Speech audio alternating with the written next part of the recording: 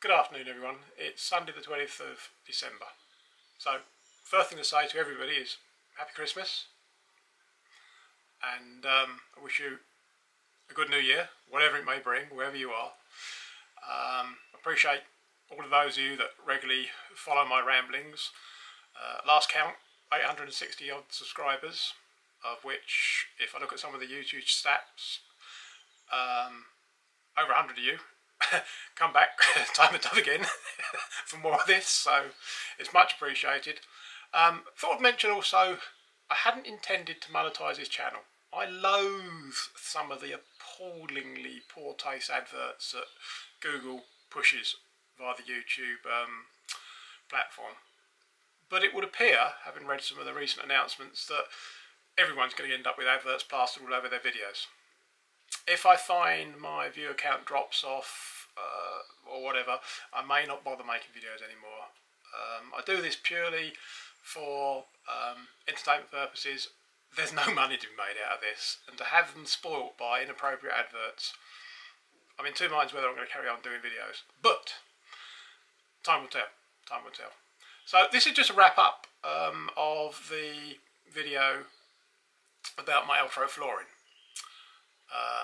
The segment you'll see shortly was filmed a couple of weeks ago, where I described the way I've used a piece of builder's plastic basically that I'd already stapled onto the 4 individual pieces of plywood as a template. It was a perfect template.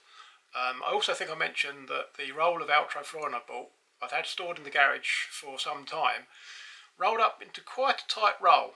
Bad mistake. It ended up with ridges in it, and I thought, oh, that's not going to stick down very well. But fortunately, it has. Good afternoon everyone. It's a nice bright sunny 2nd of December. Forecast for tomorrow is potentially snow, so maybe rain stops play for the next few days. But I decided I better get the floor laid. Over the past couple of days I've modified this box. This was the original plywood box that supported the original floor, and as you can see I've had to extend it using some cut down battens. And I've put, these are one of the original access panels that were in the van. I've put that in there because we can use this box for storage. I won't be using very many of these access panels, they were originally for the aerials and things. Won't be using them again, so sort of grab one there. And here, this one, I've made this up out of bits of plastic that originally came out this is 18mm plastic. It was just so much easier to work with, and I needed to fabricate a box that allowed the rubber stop. That rubber stop there. When I first bought this van, that stop wasn't there, and I noticed when opening and closing the doors, it would slightly, well, go beyond the range of that lower runner. Only by a few mil, but it was putting strain on the bearing down there, and probably the top bearing, because that stop wasn't there and wasn't doing its job.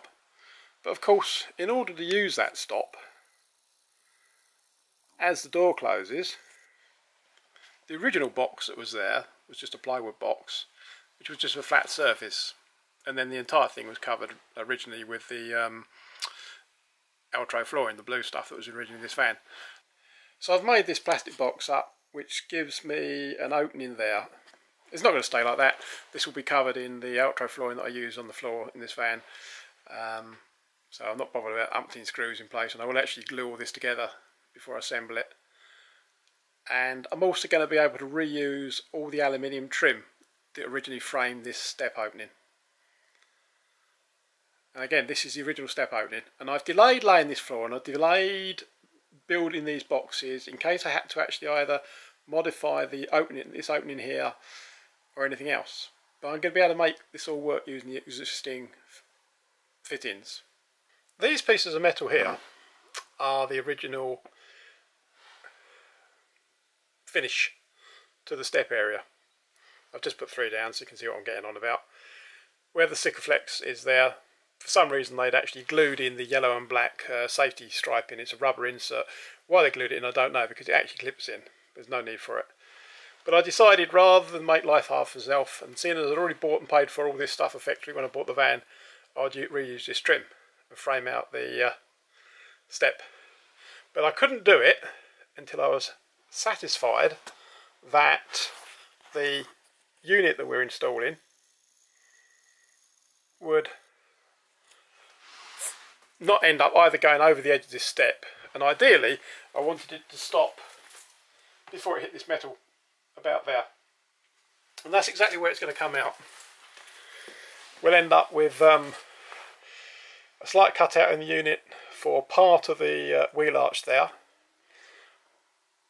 but it won't intrude upon this aluminium trim. So now I've got to the point where I've been framing out the wall and adding the insulation using this YBS super quilt.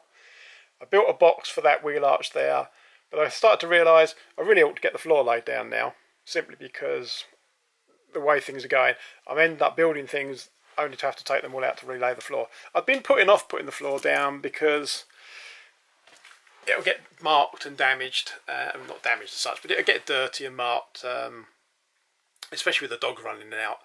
So what I had done, because I'm reusing the original plywood floor from the ambulance, which originally had Altro flooring stuck to it, I can't remember whether I did it in a previous video or not, but I ended up cleaning up the plywood and removing as much of the old residue of contact adhesive off it as possible. But the plywood isn't in fantastic condition. You know, reusing it saved me £150–200 in buying 4 sheets of ply, so it's sensible to do it. So I made this plastic covering. This is standard vapor barrier plastic for building. I've made this plastic covering, and what that has effectively given me also is a template. Now I've already trapped that edge as part of when I was fitting this piece of plywood there, and I thought before I actually go and finish insulating and cladding this side, I might as well use this template to cut the floor out. Also, in having a template, it's very, very useful. You'll see those 6 black things there. They're tie downs. They're out of a Volkswagen T4 or T5 transporter. But I wanted some tie downs for the boot area of the van. These come up on eBay, all 6 for about £15. I've had to make some aluminium spacers so that I can bolt them down securely. But this plastic sheet gives me a perfect template. The same here. This is where the 2 runners, the 2 bits of unwinds track are going. They're the only bits of unwind track I'm actually keeping in the van, and these are going to support a seat with a seat belt. But the whole template works out well, and I will lift this up and transfer it onto the piece of Altro we're using. But the theme is green, and therefore I've got some green flooring, which, weather permitting, I may actually be cutting to size over the next day or so. It's currently unrolled in our conservatory because it's been rolled up in my workshop for several months, and unfortunately it's not unrolled completely flat, so I'm leaving it to settle. But as soon as the thing's settled, I will have this plastic template up, transfer it onto the flooring, and then I can continue lining the sides of the van. Something else worth mentioning, these boxes I've made that are actually going to be supporting the edge of the floor, I haven't permanently fixed them yet, and I probably won't glue down the edge of the floor either, obviously because I need to put some screws through the plywood into the boxes, and then there will also be screws going straight through the floor through this aluminium and into the box as well. But the reason for not actually fixing them yet is because of the sliding door. I think it was Mel's Van World. He first mentioned this, and it was a good reminder. I'm going to have, as I was saying just now, a Dirty Great kitchen unit. It's actually a pine sideboard I've bought second hand, which will house our cooker and sink, and may even have the gas bottle in it, but it's a standalone unit that comes up virtually to that edge of the aluminium. It will block off part of the doorway. You need access to the doorway to trim it, especially that piece on the left hand side. With the cabinet in the way, and even with those boxes underneath the floor in the way, it's going to be difficult to template, let alone affix, the panelling that's going to go there. Now I just happen to have a piece of plastic sheet that which originally you can actually see the dirty mark. There used to be a white plastic sheet there. It arrived with a big hole in it where somebody had put a motorbike against it. But I've got a plastic sheet which I can use as a template. Unfortunately, that plastic sheet has also got holes marked in it for all the fixing points. I may use them, I may not. I probably will use them at the lower point, and I will probably screw the sheet on. I don't know what I'll cover the sheet in. At the moment it's a piece of plastic. I'll probably make a plywood copy of it because it's damaged, and maybe cover it in vinyl or something waterproof. Haven't decided yet. I'd like, ideally, to create a sheet that covers the entire door in one piece, because this window is going to be framed out. It's going to have a blind on it. It's going to be double glazed as well.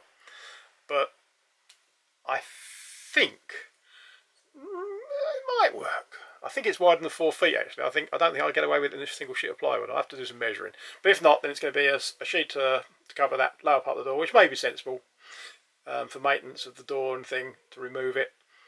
And then a separate sheet up there covering that in. But either way, you need to be able to get at it to put the screws in. And it will certainly need to be able to get at it to make the actual template. So anything that obstructs your ability to get down to that bottom corner, bit of an issue.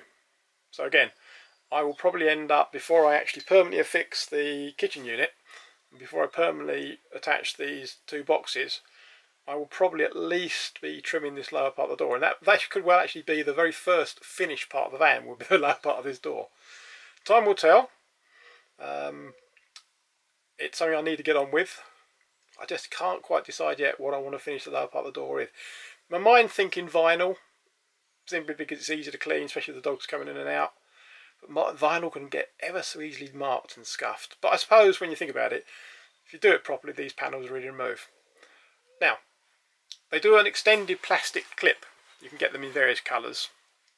But you can buy extended plastic clips that go into these holes here, to take into account that you may be using insulation or whatever. I haven't decided whether to use them yet, or maybe I will put in plast plugs, which you can then put a screw into, and I'll use a screw and a cut washer, because using the plast plugs will give me cold bridge isolation, so the screws in theory shouldn't have condensation forming on them. But that's on my to-do list, and as I say, first job is just to make the panel. Second job is to decide what I'm going to cover it within, and then the third job really is, do I make it full of holes, or do I glue it on? And I think I will have to screw it on. But the important thing is, you don't put your kitchen unit in the way where you may be trying to get to with a screwdriver until you've done that panel. And Mel was, it was a sensible bit of advice from Mel. I wouldn't have actually thought of it until, well, I'd like to think I would have thought of it before it was too late. So, first things first, glue. Originally the flooring in this van was stuck down with what appeared to be a solvent-based contact adhesive. We're now in the middle of winter, middle of December. I didn't want to use contact adhesive because once the stuff is down, it's down, and repositioning the flooring, so on and so forth, you know, one huge piece of vinyl, I was a bit dubious I'd actually be able to do that. So I have used this stuff from Wix, tenner for 2.75 kilograms. This is your standard vinyl flooring adhesive you'd use in houses on concrete flooring. It has the advantage that it allows you to reposition the floor, move it or whatever. It goes off eventually, and that's probably the emphasis on the term eventually. I've left this a week and a half, maybe 2 weeks. How long is it? About a week and a half before I actually did any work in the van, just to be absolutely certain it had gone off, because it's simply too cold. I should have done this months ago, but I didn't. So with that, let's just show you what I've actually finished. The first thing to mention is there's the, well, effectively the finished trim around the floor. I mentioned this in the previous part of the video, where I just showed you these aluminium trims. Unfortunately, the yellow and black stuff, this is the original that came out of the van. It's not as mitre as well as it needs to be, and there's some damage in that corner there. But I think, as I mentioned before, I paid for it, so I've used it. And there's the first box. I haven't made the other box yet, but there's the first box. And that's the unwinds track that I mentioned. There's 12 high tensile bolts in each one. I actually had to go and buy some new bolts. These are M8 capped Allen bolts. I had to buy some new ones because all the original ones were effectively an inch too short or miles too long. Some of them do actually go through the chassis rails. There's a couple there that are, I think, 9 inches long. I actually had to buy 2 longer bolts. The rest I was able to reuse, with the exception of the ones I wanted. These are 70mm instead of, I think, 50mm. So 24 high tensile bolts, and that is the frame, obviously without the seat, for the seat that's going there, and that's approximately where that's going to end up. Obviously we won't know for sure, but that gives me a nice, secure, strong anchorage point for the seat. And then at the back there, those are the 6 tie downs that I mentioned earlier on. So I simply used the piece of vinyl flooring that I cut out of the holes to actually use as an insert. It just makes it a bit neater than the black plastic was already there. And again, these are new bolts, high tensile bolts. They're not done up massively tight. There's huge spreader plates underneath. I'm reusing all the spreader plates that came with the van originally. But it does give me some tie downs to use in the boot area, and it ties up 6 holes that I'd have otherwise had to fill. And at the back I've bought a piece of 50mm Gecko plate just to trim off the back of the floor with. 50mm works perfectly. I think that cost me about £12. And then the flooring is just rough cut at that end. I mean, this length of flooring I think was 4.4 metres.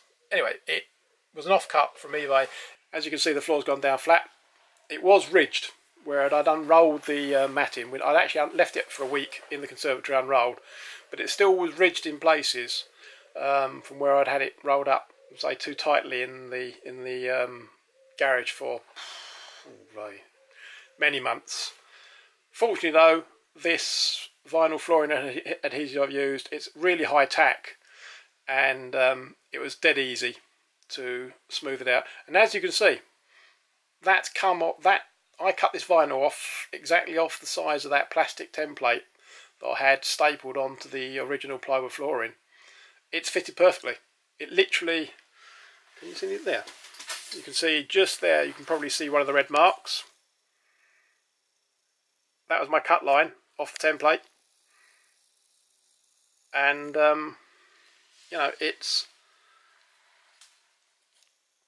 a easy technique.